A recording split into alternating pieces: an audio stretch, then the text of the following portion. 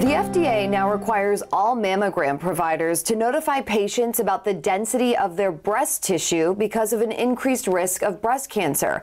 Florida already requires doctors to notify a patient if their mammogram indicates extremely dense breast tissue. But in today's Your Healthy Family, doctors say this will strengthen that requirement and make it a rule across the country to prevent more cases of breast cancer. To explain why the FDA's new requirement for breast cancer screenings is so important, you need to understand what dense breast tissue is. Dr. Olga Menjin, a radiologist who's fellowship trained in breast imaging, says it has a masking effect. And so I'm going to use my hand as an example here. Let's say that a woman has not dense breast tissue, so her tissue is like my fingers, and you can see through the gaps between my fingers. And I'm going to use this plant here. So let's say this leaf here is a breast cancer.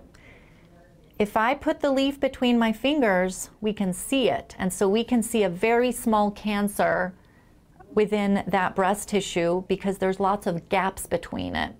Whereas if tissue is dense, it's like the palm of my hand. And let's say this leaf again is a small cancer.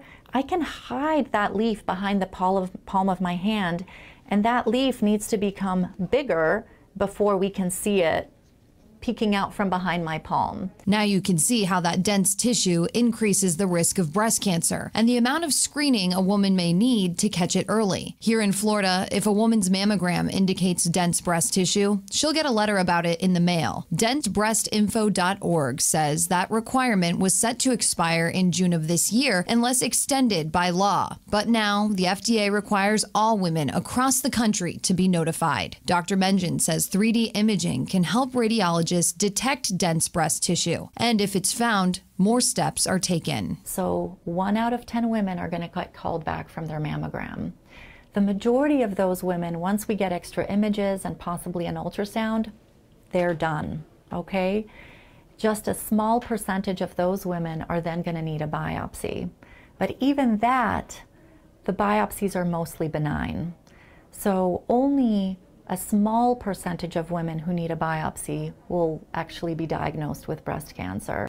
The CDC says 1 in 8 women will get breast cancer in her lifetime, so this impacts hundreds of thousands of people. Dr. Menjin says screening and early detection are the best ways to prevent cancer deaths.